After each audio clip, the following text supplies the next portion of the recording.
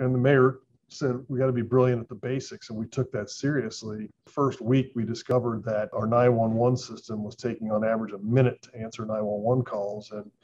And we were not even close to the national standard. We had to dig in and say, what's going on? Because you can have all the police officers and firefighters you want, but if you can't answer a 911 call, they never get dispatched. So very quickly we turned, and we've turned that into a national model now with a brand new 911 center, fully staffed with some new protocols in place. And since we've done that reform, we haven't missed a milestone yet with respect to performance that exceeds the national standards. And that's something that people will never see unless they call 911. But at its core, government needs to be there when you need us.